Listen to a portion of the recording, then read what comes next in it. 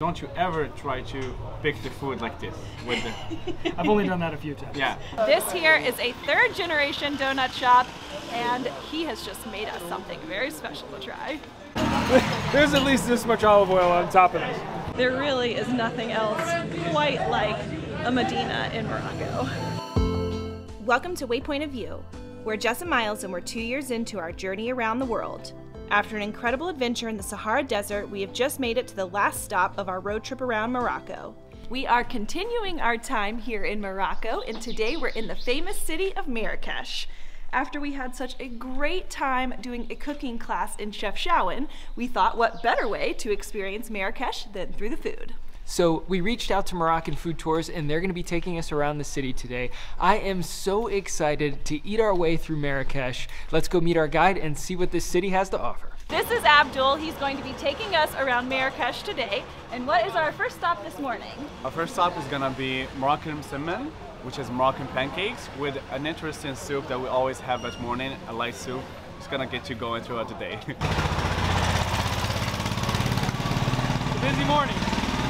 So this is a soup that we always get in the morning. We call it white harira. Perfect for breakfast. It's really a gentle taste, and we sprinkle a little bit of olive oil on top of it. It's super creamy, light, it's actually savory, very oily. This is delicious. I can see why this is a perfect way to start the day. This one is called bisara. This bisara is really famous all around Morocco. And what is it? Bisara is like a fava bean based soup. Here in Marrakesh, we do eat it with with bread. I think I got mostly olive oil in that bite. It's delicious. There's at least this much olive oil on top of this. And what's best goes with anything Moroccan? Tea? Moroccan tea. Oh, we have a table now. We're taking this breakfast to a table. We've had Moroccan pancakes basically every morning since we got here, but none of them have looked like this with so much flavor packed into it. You can taste the onion. There's so much flavor. Morocco is... Usually the pancakes we've been eating each morning, we put jam on them instead, but this is a savory pancake, Oh my god. which I'm a big fan of. This is good. He likes it. I'm more of a savory breakfast kind of gal versus a sweet breakfast girl. We're not doing a very good job of pacing ourselves this morning. Stop one was supposed to be a quick stop, grab a pancake, a half a bowl of soup, and here we are. We've got tea. It's gonna be a long day of eating. Great first stop, and it's time to start making our way further into the Medina. This is the Moroccan donuts, or what we call spinach. Spinach, exactly. Spinach. Spinach or spinach. This is a really amazing place where we are. So donuts are another popular breakfast food here in Morocco. This here is a third generation donut shop, and he has just made us something very special to try. Wow. How is he not burning his hand? It's directly in the oil. You can see the egg on the inside. Yeah, still like half cooked.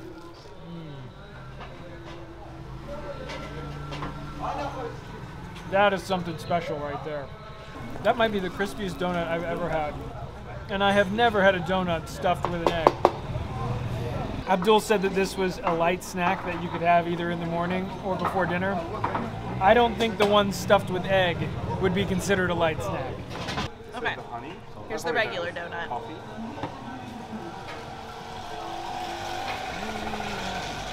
Very good. Plain, but really nice flavor. Crispy on the outside, fluffy on the inside. And we're washing it down with nus, which is half milk and half coffee. This is perfect. This is only stop number 2.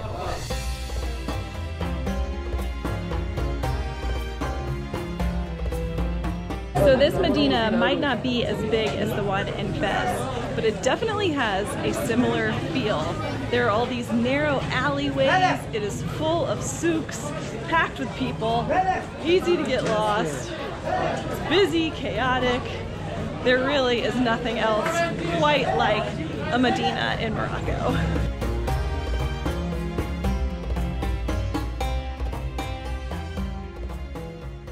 Abdul has just brought us to a community oven, which is not as common anymore, but traditionally there would be 1 or 2 of these in each neighborhood. You would bring your loaf of bread each morning for the baker to bake for you and then pick it up in the afternoon.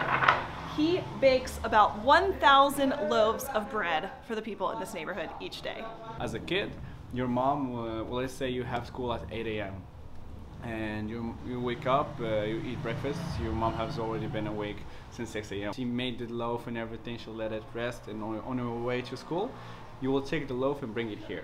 Oh, so you drop it off at the community You just drop oven. it off, exactly. And once you're done with your school, you come back here at like 12 p.m. let's say, and you come and pick it up and you go eat lunch with it. Such a That's cool really custom. cool. Beautiful, so beautiful. So then you pay them a fee for cooking the Per loaf, bread? yeah, per Okay. loaf. That's why you don't find like homemade bread. It's not always so small. It's always large because they price you per loaf. So Okay. the housewife Might as needs well to be be a big economical. loaf. Yeah. He told you marhaba if you wanted to eat with them. Oh, Because it's not only bread that we bake here. It could be pastries as well. So you make pastries and something really common. Tawat sardine. It's like a sardine palette, and where you just put the sardine with sprinkles of salt, and you're good to go. You put it inside the oven, and it's done.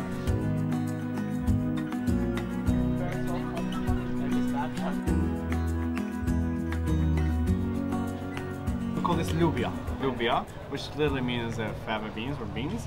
It's super creamy with no cheese in it. And it comes accompanied with garlic and preserved lemon, harissa as well if you like some spicy. We normally eat it with bread, accompanied with the famous Moroccan mint tea. Always Moroccan mint Yeah. tea. Here's a trick. Don't you ever try to pick the food like this with the I've only done that a few times. yeah. So don't be afraid to use your thumb and get it a bit inside the sauce. You can just lick it up afterwards. Okay. And yeah, that's how you hold it up. It never falls off as well. A little bit of use Yeah. the thumb to support. There you go. We say Bismillah when we start eating. Bismillah. Bismillah names in the name of God. So Bismillah. Bismillah. This definitely adds a kick. did you put too much? On that bite, yes. That is so creamy. Seriously, I think the creamiest beans I've ever had. When we got here, Abdul promised us the best beans that we've ever had in our life. And I'm gonna go and say that's true. My favorite stop so far. Who knew a bowl of beans would taste so good? You can't forget to add some of the extra fat. That was delicious, and this is the perfect example of a street we would never find on our own. And basically right next door to the place where we just had those delicious beans is a place that's making sardine kufta. It looks just like beef kufta, but it's actually ground up sardines, and we're gonna have a sardine burger. This guy is making the sardine patties here, and then they grill them just over here. I'll show you the order, Okay, how we do it. I'm jumping the gun. You're good. First, add some butter on the bread, right? Then we have our sardine patty. Then you did the tomato sauce, Onion. onions. Okay. Look at this. It's like a little sardine slider.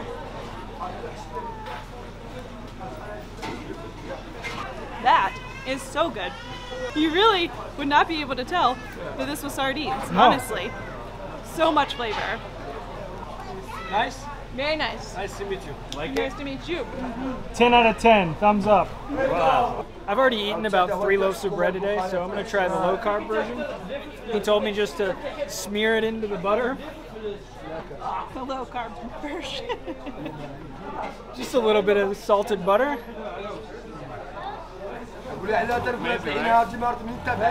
So good. It's so juicy, and you can taste the char from the fire. That's not too fishy, right? No, not at all. If I give it to you, if I tell you nothing, you think that it's normal kefta. Definitely. Really You good. would not know. Really good kefta. Benin. Bye. Bye. Shukran.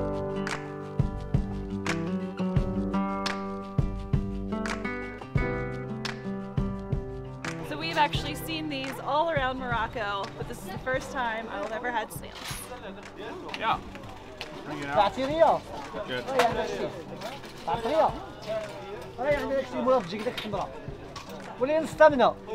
Soft, a little chewy. Not bad. It does kind of have the texture of a mushroom. If you drink the broth, So there are 35 spices in this broth here.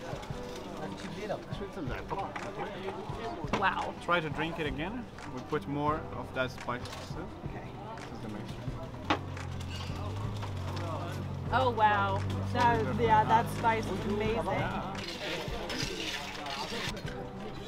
Oh, that's a big one. That's good. I could eat a few more of those. Try the broth too. I can see why people come here just for this broth. So much flavor.